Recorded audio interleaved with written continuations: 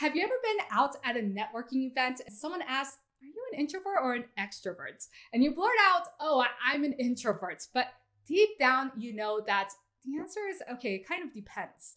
Your feeling may be right. Swiss psychiatrist and psychoanalyst Carl Jung initially coined the word introvert in 1923. In his theory of personality, he distinguishes two different attitude types.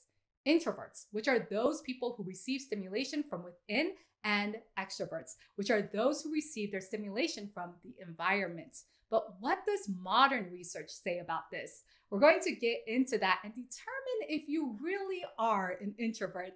Hi, I'm Lady Tina Leader, a public speaking coach who helps you achieve your authentic charisma.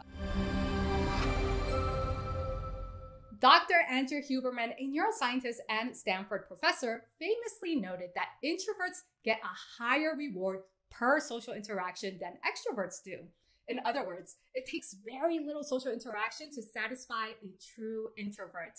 It's like eating a cake once a year to reward yourself. If it's once a year, you savor every single bite. Meanwhile, an extrovert gets a lower amount of dopamine per social interaction, so they would need to engage in that activity at a higher frequency in order to receive the same amount of dopamine stimulation. If you eat cake every day, is it really all that special? Well, not really. You just gobble it down. So according to Dr. Huberman's findings, it means that introverted people are more satisfied faster than extroverts. He also mentioned that this could change. As a matter of fact, an introvert can become an extrovert and vice versa, just depending on how one trains their brain. In layman's terms, extroverts are extroverted because they socialize more, rather than they socialize more because they're extroverted. Party more, you like to party. Introverts are introverted because they socialize less, rather than they socialize less because they're introverted. So party less, you don't like to party. But why is it that sometimes I feel so energized with some people and then with others, I feel completely depleted? In comes the term ambivert, which is just to say you have experienced both being energized with people, but then also completely depleted with some others.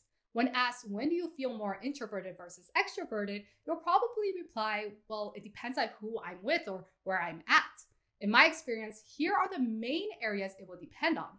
Point one, am I physically, emotionally, or mentally at homeostasis? For example, if you are exhausted because you are just totally burnt out from work, or if you're completely ill, you have a fever, those things are going to really determine whether you are less or more tolerant of deviations that go on in your life. It comes down to your stress level and how much you can handle more stress versus less, depending on where you are right now. Point number two, are they someone or a group of people I feel comfortable being 100% real with, or do I feel the need to alter myself in some way in order to be accepted by that group? Some call this masking because it's as if you're wearing a mask in an attempt to please others. This is in Japan, it'll be called my home is the real self versus not the real self. It's normal not to speak to everyone exactly the same. As a matter of fact, I don't think you should. And most people will be one way at court, let's say, versus another way drinking wine with your friends. Most of my clients come to me thinking, oh, I'm an introvert. But more often than not, they just don't feel comfortable around certain people or certain environments, maybe because it's new, it's different, and all they need is just a little toolkit of communication techniques and body language techniques. If that sounds like you, then go ahead and tap here, go through my basics playlist. If you want any further help, reach out.